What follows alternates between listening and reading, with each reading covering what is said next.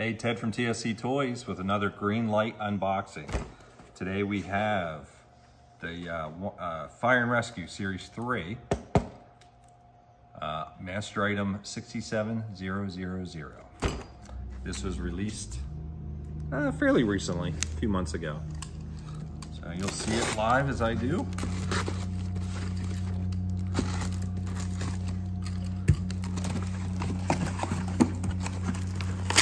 All right, I'll start pulling them out.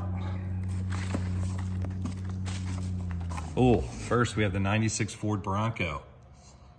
Same year as OJ's was. City of New York, official fire department.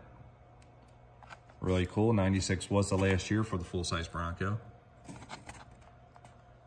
It's got the lights on the roof. Doesn't have the tire care in the back, but I think they all were like that. The cheaper ones didn't have the...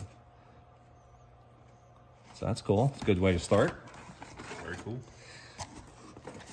Next up is a 77 AMC Matador, Dallas, Texas Fire Department. These were very popular cars back in the day. I think every fire company probably had a Matador or a police station.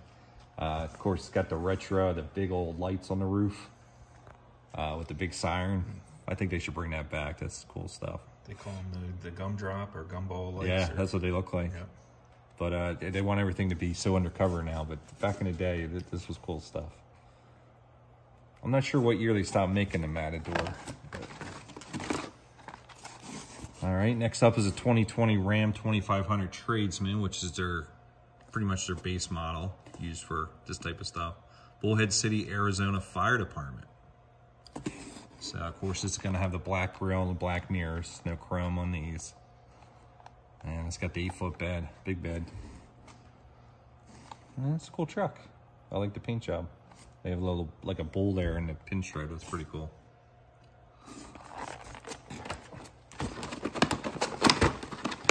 Next up, 1976 Ford Torino. Lombard, Illinois Fire Company. That's pretty cool. That's a really hot color.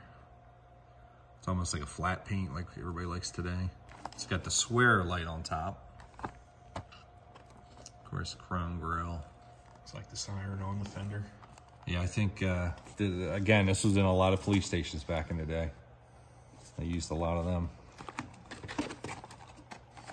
And here's a nice one, a 1985 Chevy K5 Blazer. Of course, K5 stood for 4-wheel drive. New Haven, Connecticut Fire Department. Pretty cool. Yeah, you used to see a lot of these too. This one has a removable back. Some of these Blazers also had a removable roof, but I think they did away with that because of rollover standards. Later years only came with a solid roof and only the back you could take off. There was one, if you watch Jaws, he drove one where you could, the police, can't think of his name, Brody, yep. Drove one where you could take the roof off. Chief Brody. Yeah, and I think those were, Blazer guys can fix me on that if not. I think they only built it a couple of years and it was rare. It's pretty cool. You can even see the detail in the hubcaps. Yeah, looks exactly like the old Chevy. I shouldn't say old. Chevy kept that for a long time. All right, last but not least, 78 Ford F-250 brush truck.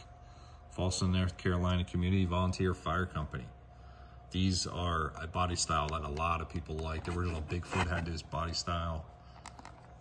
Very cool. These always look better with bigger wheels and tires. Really cool piece. It's got the apparatus in the back there. What's that, a pump, Steve, and a hose? Or? Yeah, it looks like a pump, a hose, a couple tools, like a high lift jack. Now these also, being this type of vehicle, do they store water on board?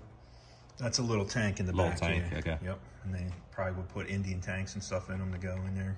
Yeah, for what, like a brush fire type deal? Yeah, the Indian tanks, for those of you that don't know, are like backpacks. Heavy metal backpacks that you put on with hoses on them that you physically had to pump. I'm not sure I mentioned this is Series 3, by the way. Series 3. So, just a quick unboxing to show you what's new in the Greenlight. We do have this stuff for sale on our eBay page, TSC Toys. And that's it for today.